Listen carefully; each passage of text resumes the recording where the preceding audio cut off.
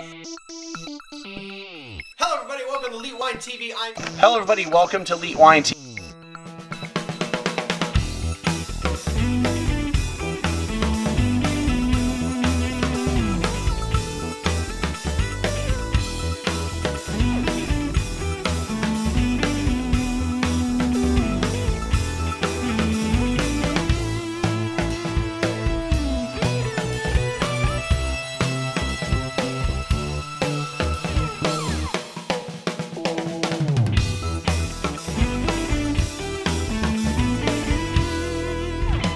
Hello everybody, welcome to Elite Wine TV. I'm your host Mark Fusco here for another edition of the show. So I don't know if it was Jane or Kate, one of the two sent me these wines a while ago, and I totally forgot about them. I found them in the cellar. I'm like, where did I get these wines? And so I started like looking through my emails and like, oh, they sent them to me. Anyway, so I think this is the last of all of my free samples that I know of that I can remember, because I'm pretty sure everything else in my cellar there is stuff I paid for, or I acquired other ways, like from people or whatever, but they're not meant to be review wines. Like they're not samples that somebody sent me. They're like, someone was, hey, just have this bottle of wine. I'm like, okay, cool. Anyway, so we're gonna do two wines today, and they're both from Portugal, so I'm pretty excited to try these wines. And they're both from an area called Alentejo, which probably should have double checked, but Alentejo is kind of, if I remember right, in the southern half of the country, under the Douro, if I remember correctly. It's somewhat of an up-and-coming area. I know that there's been some promotion of it in the past couple years, you know, really trying to get the wines at Alentejo to really be more well known. So the first one we're going to do is the Monte de, and I'm really going to butcher this, Pecaguina, and I'm going to assume this little animal is a Pecaguina, and it's from the Herrada da Malhadina Nova. That's the winery. It is. And it's the 2000, let me just put this on the back, 15 vintage. Oh, right there. And it has 5 different grapes in it. So it has Touriga Nacional, 25% of that, 23% Syrah, 22% Aragonés, and I'll come back to that, 20% Alicante Bouschet, come back to that in a second, and 10% Cabernet Sauvignon. Grapes were handpicked into 12-kilogram boxes and selected at the sorting table. Fermentation occurs in stainless steel lagares with temperature control and traditional maceration, and also in troncoconic vats. I don't know what that is. Partially aged for 9 months in French oak barrels, and then the rest is stuff I don't need to read. So 2 grapes in there you may not be familiar with. Aragonés. I actually had to look that one up. I'm like, what is this grape? It's basically Tempranillo, also known as Tinto Roriz. And then Alicante Bouschet. You might have seen occasionally somewhere on the shelf, like Coppola puts one out. It's like in a kind of a hot pink bottle, or the label's kind of hot pink. So Alicante Bouschet is one of those like 5 red grapes that actually have red skin. Not red skins. They have red skins. Red pulp. So you don't need to have skin contact to get red wine from them. And a lot of times Alicante Bouschet is used to help with color on wines. So, but you should check it out if you find one that's 100% Alicante. And this sells now on the website for these guys. Or maybe it was some other website, but it was like listed as 20 euros, which is, as of today, which is what, the 21st of June 2018, approximately $23. Okay, so let's check this out. A little bit of rosé left in there. So Portugal, for a long time, at least on the red wine side of things, has been really trying to promote its non-fortified wines. because unfortunately, port wine, whatchamacallit, consumption is down. I mean, sweet wines in general are down, dessert wines. So, so these, not that this is a port wine house, it's not, but the port wine houses have been trying to make more of their non-port styles, especially when it's not really a great vintage for port, and they're trying to make money. But then you have other areas in Portugal that make wine, and people just kind of go, "Oh, I thought it was just port." White wine, you have Vinho Verde, which is in the northern part of Portugal. That's at least a little bit more well known. So let's check this out.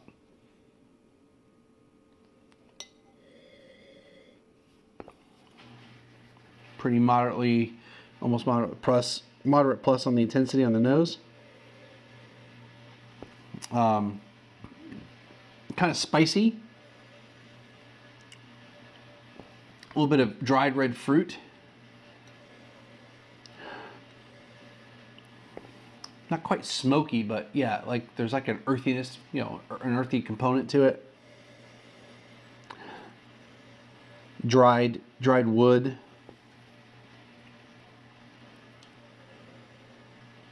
A touch of cinnamon to it, so on the spice. I call blackberry, raspberry, but on the darker side of things, more blacker fruit than redder fruit. A little violet in there. Yeah, let's check it out.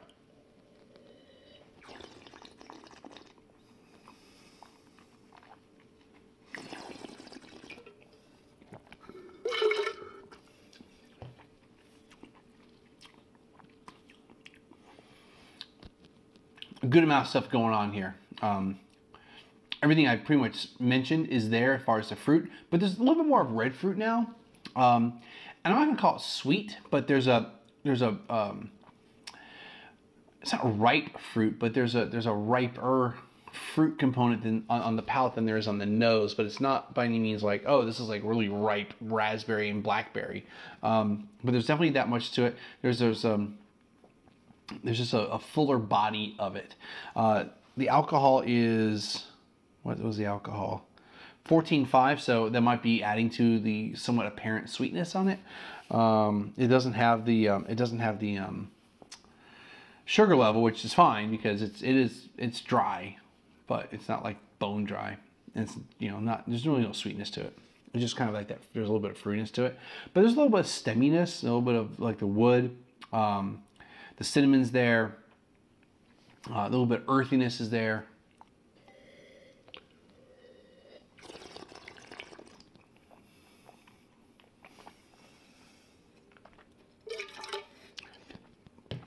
Maybe a touch of smoke. This is a wine that you need some meat, you need some food with it. I mean, I can see, you know, you're out in the barbecue, throwing down something, and you're putting this with it. It's very tasty in that sense. You know, it's kind of cool. I don't ever drink Portuguese wine. I mean, it's just something that's just not on my radar very often. And this is really cool to drink this. I mean, when it comes time to enjoy this wine later, I'm gonna totally enjoy this. And you know what? Because of the Touriga Nacional, so that's basically one of the main grapes of port. I can kind of see that there's a little bit of that quality to it, but since it's only 25%, it's not like a huge amount. But even with port, they tend to have a blend of wines. It's not just, oh, it's just Touriga Nacional.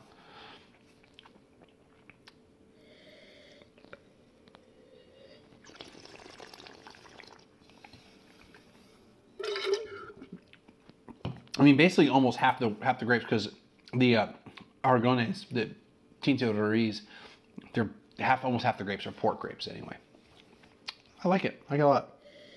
It's like 23 bucks. Not terribly expensive. I don't really want to pour the rest of it out, but we're gonna move on to wine number 2. All right, so wine number 2. Boom.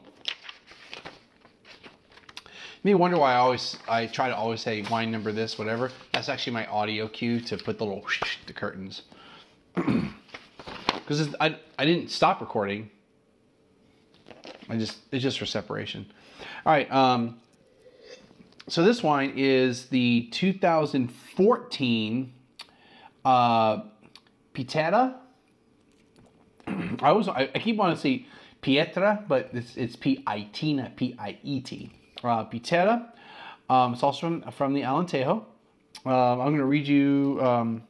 The grape variety is Moreto. And it sells for about $25. Another grape variety I actually don't even know anything about, and it's not like it's a synonym for like Tempranillo or anything like that, which is surprising since there's a billion synonyms for that grape.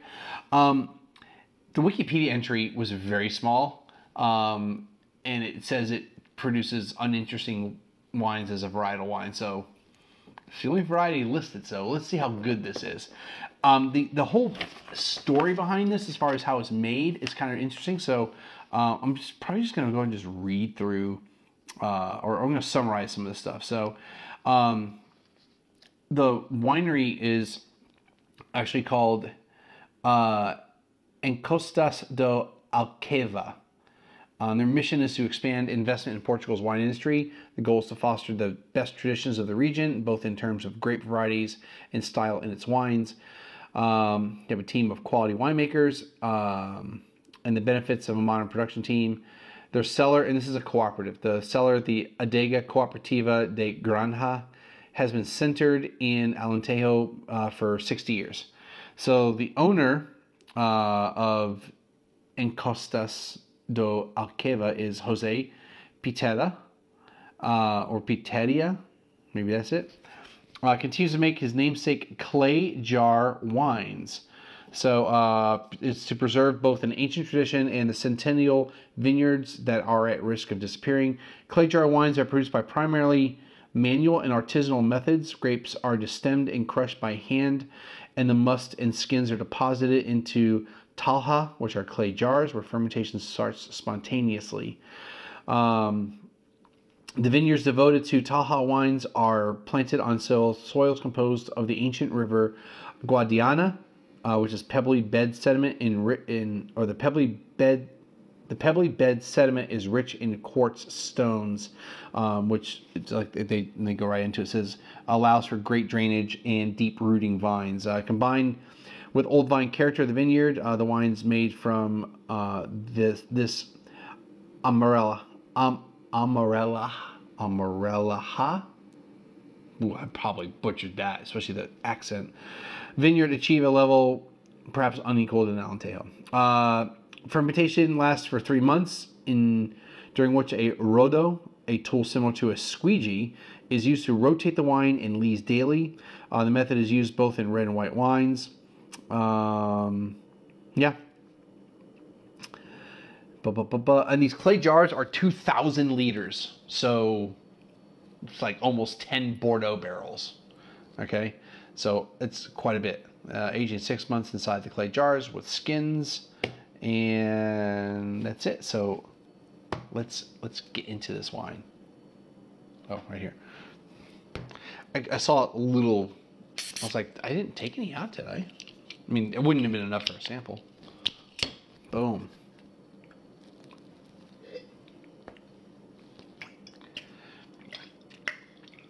I'm just interested in trying a wine from the Moreto grape that I never heard of before. Like, that's just going to be another checkbox. Another grape I've never had. All right. And if it's good, I'm going to want to try to find more. Ooh, no, we don't want to do that.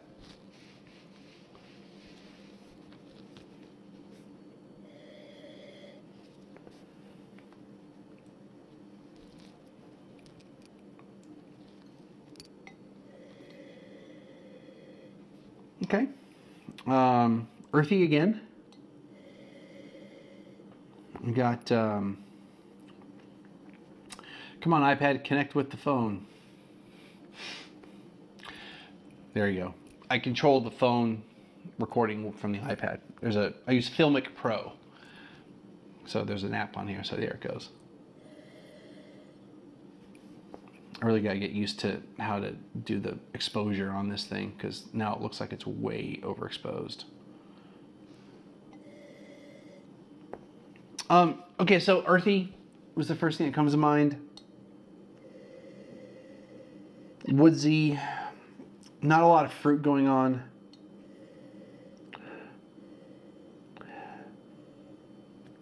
Yeah, I mean it's pretty. I mean, maybe a touch of red fruit, but it's like there's not a whole lot going on there. And this is definitely not cold.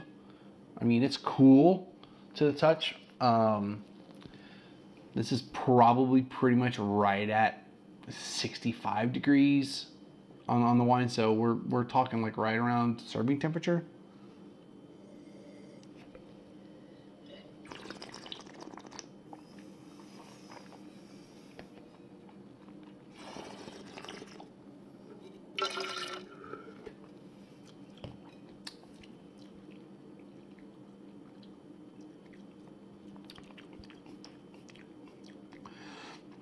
It's almost cheesy. Like, yeah. It's really all on the back end. It's like, up front, kind of like, there's really not much going on again. But there's like this somewhat cheese aftertaste. So probably from the lees. Almost bread-like. Almost like a cheese bread. That's been like, baked. So you've got a little bit of like, caramelization of the cheese. Like I totally could eat this with like something like a cheesy bread.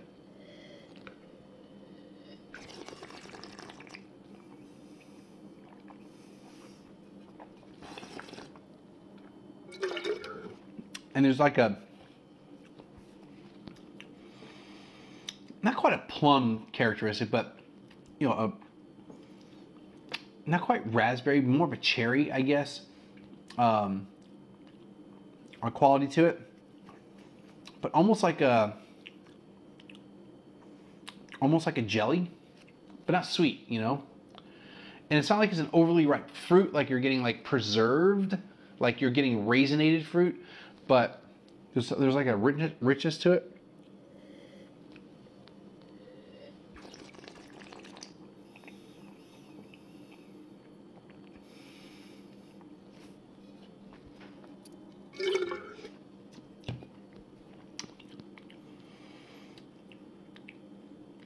There's a spice characteristic to it. There's a wood characteristic to it.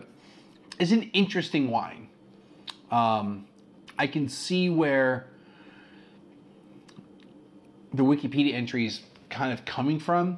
It's not a wine that's got a ton going on. It's not a complex wine. It's somewhat Pinot Noir-like in the sense that it's on the surface there isn't a whole lot. It's light. It's lighter. It's slightly heavier on the tannins than Pinot, but I can see this being a little bit heartier, earthier, Pinot Noir without all like the spice characteristics from oak aging that you can get from Pinot, from Burgundy. Burgundy specifically, not like just general Pinot. But that cheese quality, it's like it's pretty present, on the back end.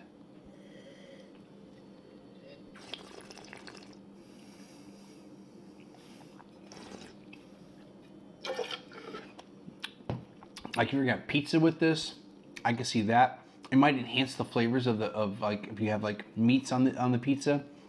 If you got just a straight up cheese pizza that you kind of overdone a little bit on the cheese, kind of browned it out. I can see totally rocking that wine with it. But I mean, it's interesting. I mean, definitely chalk it up to another wine that I'm glad I've had it, and I'm going to, when it comes time to drink more of it, I'm going to try to remember all this and try to pair it with some food that might go really well with it. Mm-hmm.